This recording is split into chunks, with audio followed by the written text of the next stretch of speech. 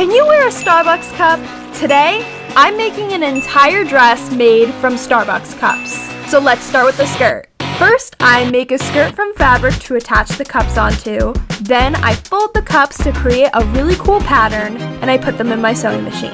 A dress like this has never been done before, and I don't even know if it's going to work. I can't even put the skirt in the sewing machine.